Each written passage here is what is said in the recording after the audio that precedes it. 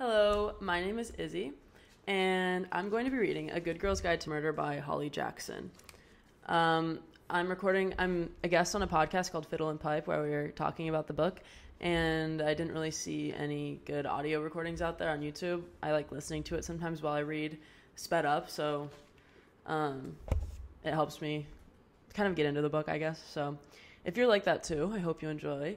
I'm not a professional reader, but I'm going to try my best. So I'm going to start at Chapter 1. Chapter 1. Pip knew where they lived. Everyone in Fairview knew where they lived. Their home was like the town's own haunted house.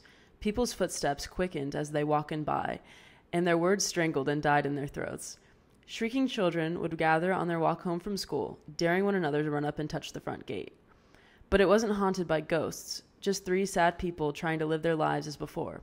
A house not haunted by flickering lights or spectral falling chairs, but by dark spray-painted letters of Scum Family in stone-shattered windows.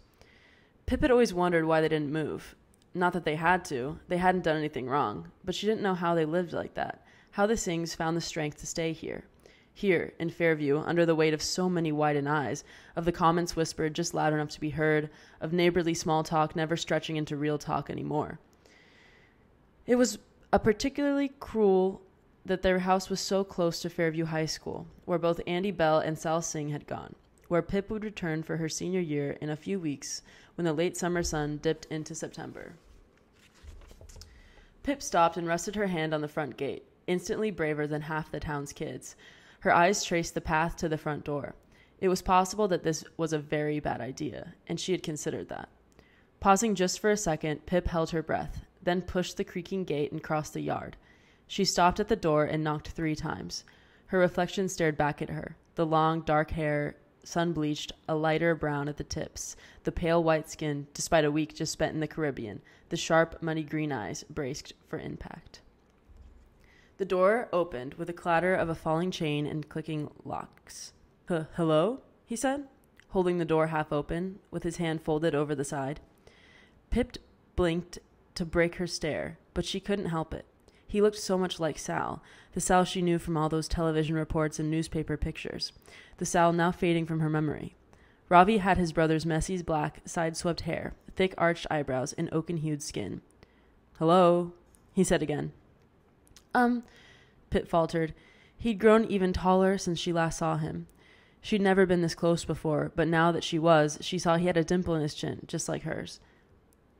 Sorry. Hi. She did an awkward half wave that she immediately regretted. Hi? Hi, Ravi, she said.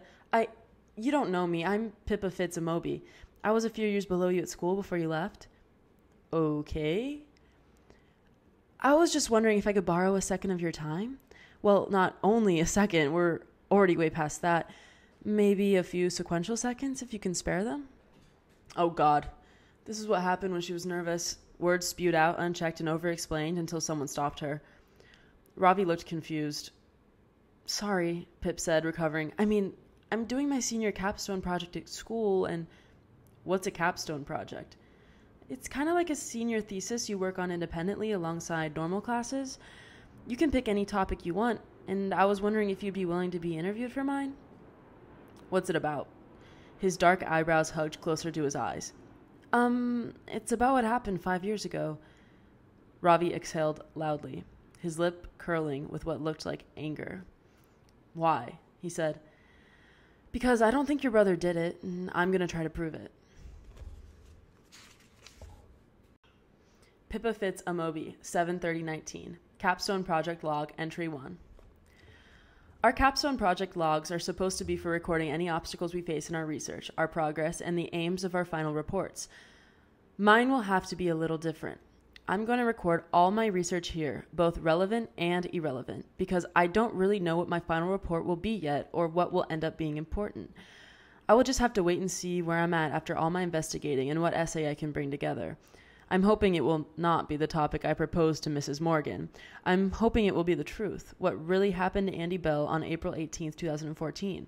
And if, as my instincts tell me, Sal Singh is not guilty, then who killed her? I don't think I'll actually solve the case and figure out who murdered Andy. I'm not deluded. but I'm hoping my findings might lead to reasonable doubt about Sal's guilt and suggest that the police were mistaken in closing the case without digging further. The first stage in this project is to research what happened to Andrea Bell, known to everyone as Andy, and the circumstances surrounding her disappearance. From the first national online news outlet to report on the event. Andrea Bell, 17, was reported missing from her home in Fairview, Connecticut last Friday. She left home in her car, a white Honda Civic, with her cell phone, but did not take any clothes with her. Police say her disappearance is completely out of character. Police began searching the woodland near the family home this past weekend.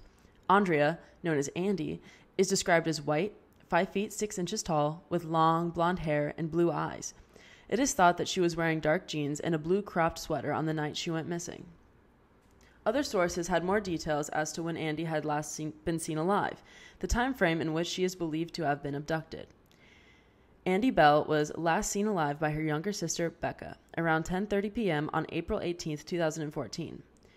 This was corroborated by police in a press conference on Tuesday, April 22nd. Footage taken from a security camera outside the bank on Fairview's Main Street confirms that Andy's car was seen driving away from her home at about 10:40 p.m. According to her parents, Jason and Dawn Bell, Andy was supposed to pick them up from a dinner party at 12:45 a.m. When Andy didn't show up or answer any of their phone calls, they started reaching out to her friends to see if anyone knew of her whereabouts. Jason Bell called the police to report his daughter missing at 3 o'clock a.m. Saturday morning. So whatever happened to Andy Bell that night happened between 10:40 p.m. and 12:45 a.m. Here seems like a good place to type up the transcript from my interview with Angela Johnson. Transcript of the interview with Angela Johnson from the Missing Persons Bureau. Angela. Hello? Pip. Hi, is this Angela Johnson? Angela. Speaking, yep. Is this Pippa? Pip. Yes, thank you so much for replying to my email. Do you mind if I record this interview for my project? Angela. Yeah, that's fine. I'm sorry. I've only gotten about 10 minutes. So what do you want to know about missing persons? Pip. Well, I was wondering if you could talk me through what happens when someone is reported missing. What's the process and first steps taken by the police? Angela. When someone is reported missing, the police will try to get as much detail as possible so they can identify the potential risk to the missing person and an appropriate police response can be made. They'll ask for name, age, description, the clothes they were last seen wearing, the circumstances of their disappearance, if going missing is out of character for this person, details of any vehicle involved. Using this information, the police will determine whether this is an at-risk missing persons case. Pip. In what circumstances would make it an at-risk case? Angela. If they are vulnerable because of their age or disability, or if the behavior is out of character, which indicates they could have been exposed to harm. Pip. So if the missing person is 17 years old and is deemed out of character for her to go missing, would that be considered an at-risk case? Angela. Absolutely, when a minor is involved. Pip. So how would the police respond? Angela. Well, there would be an immediate deployment of police officers to the location the person is missing from. The officers will get further information about the missing person, such as details of their friends or partners, any health conditions, financial information in case they try to withdraw money. Police will also need recent photographs and might take DNA samples in case they're needed for subsequent forensic examinations. And, with consent of the homeowners, the location would be searched thoroughly to see if the missing person is concealed or hiding there, and to establish whether there are any further evidential leads. Pip. So immediately the police are looking for any clues or suggestions that the person missing has been a victim of a crime? Angela. Absolutely. If the circumstances of the disappearance are suspicious, officers are instructed to document evidence early on, as though they were investigating a murder. Of course, only a small percentage of missing persons cases turn into homicide cases. Pip. And what happens if nothing significant turns up after the initial home search? Angela. They'll expand the search to the immediate area. They'll question friends, neighbors, anyone who might have relevant information.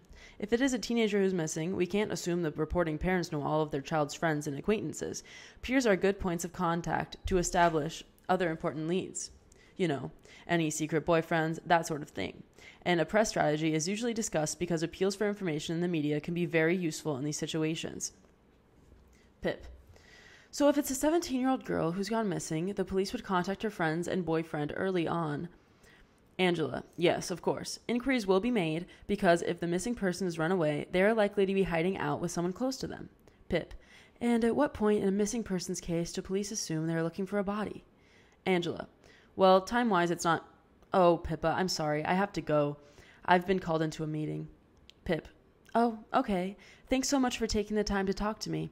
Angela. And if you have more questions, just shoot me an email and I'll get to it when I can. Pip. Will do. Thanks again. I found these statistics. 80% of missing people are found in the first 24 hours, 97% are found in the first week, and 99% of the cases are resolved in the first year. That leaves just 1%. 1% of people who disappear are never found, and just 0.25% of all missing persons cases have a fatal outcome. So where does this leave Andy Bell, floating incessantly somewhere between 1% and 0.25%? Even though Andy has never been found and her body never recovered, most people accept that she is dead. And why is that? Sousing is why. End of chapter 1.